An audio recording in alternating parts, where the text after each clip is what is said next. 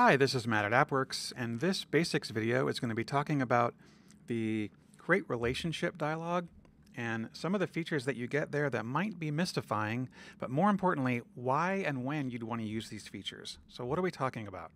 If you go to Manage Database, I usually use the keyboard shortcut Command-Shift-D, and you get to this screen here, and there's these different operators right here on a relationship.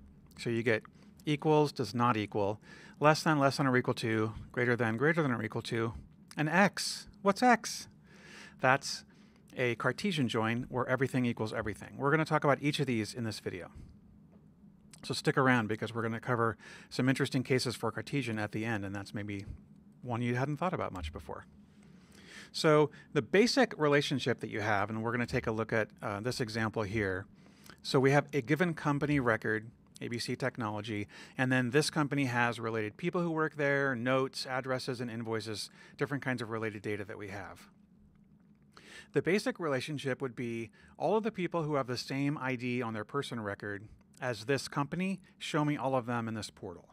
So if I go to layout mode, I click on my portal, and I can see that it's CU for customer and person.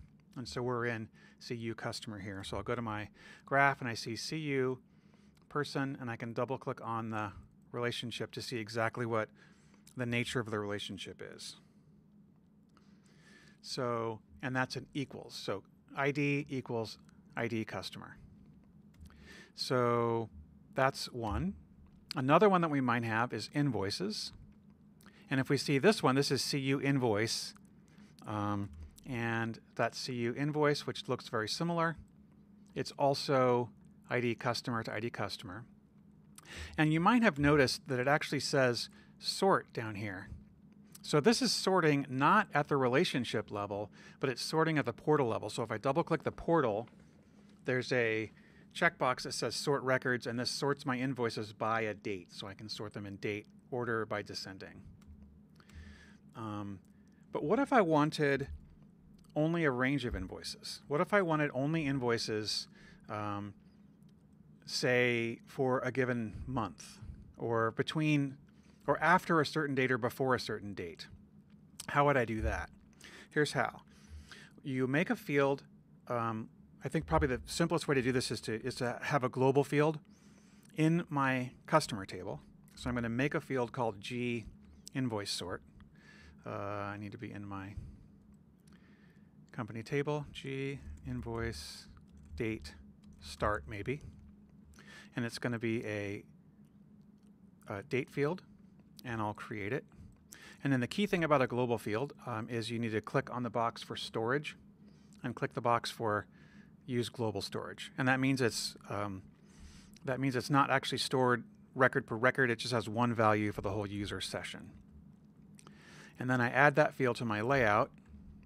I'll just copy this one, go down to the Invoices tab and paste it here, and say something like show invoices after. So a little label. Then double click on the field and choose my G invoice date start. Make my label fit a little bit better.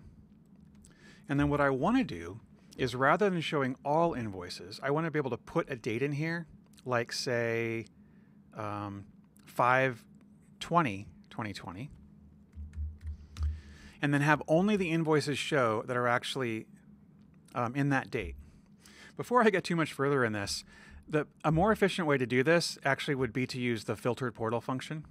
But for the purposes of this video, I'm going to do it at the relational level. So we'll go back to the graph, and we're going to modify that relationship from customer to invoice.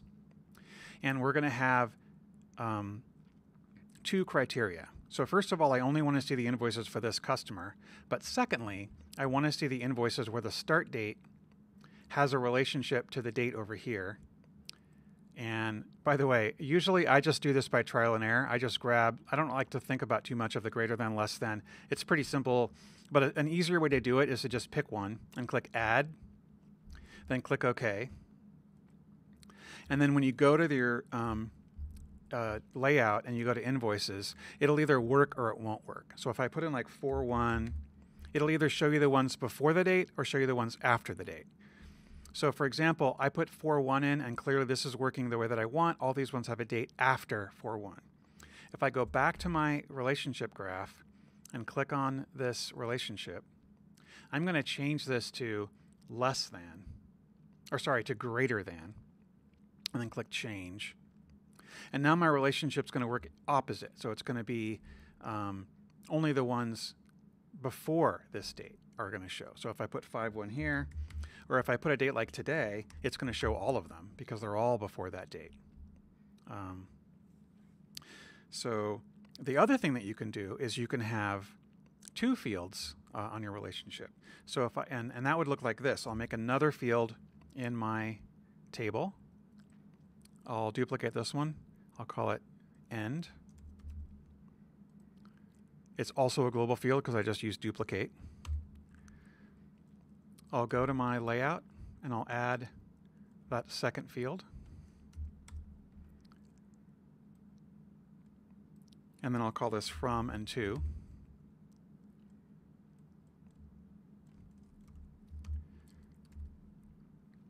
Then if I put 2 dates in here, now this won't work yet, but let's say that I put in a date like from 5-1 to 6-1.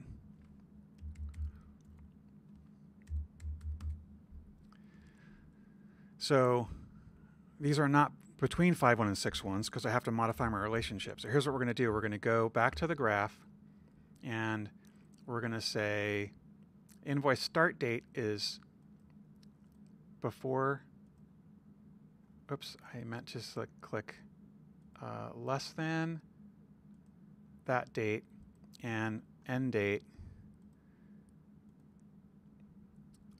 this way. So now I have a range of dates. And like the other one, I don't spend too much time trying to work my noodle about how exactly these are going to work. I usually just do trial and error because it's faster. So it's either going to work exactly the way you want or it's going to be opposite. And because I've been doing this a long time, this works. So if I change this date to say 4-1, it's going to give me more dates. So that's a really good use of that tool. Okay, so next on the list, we have not equals. Why would you use not equals? Let's talk about that one. Let's say you have, like we have here, we have a company record and we have all the people who work there. And I was looking at one of these records like Leah. And I want a portal that shows all the people who work at the company that Leah works at. So I would have a portal that looks something like this. So this is a different context. It's person. P is my little thing for that. I always give a prefix to all of my table occurrence groups. In this case, it's just a single letter P. And so this would be a relationship that's a self-join relationship from person to person. So I'll make a relationship. By the way, as you've seen in my other tips videos, I just drag two fields, whatever fields, and hit Command O, Control O, to open up this dialog, because this is much more efficient. And I want to go from customer ID to customer ID in the same person table. Now this isn't all the way done, but let's get there a bit at a time. And I'll call this relationship P person self, because this is a self join to show all the other people who work at the same organization. All right, so now when I click on this, I'm going to go back to my layout and I'm going to add a portal. And I'll use that relationship P person self.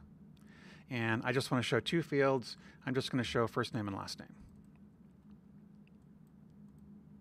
When I go back to browse mode, I'll see a list of all the people. You know what? I'm going to add a scroll bar on here. And maybe make this a little bit taller because there's a lot of people who work here.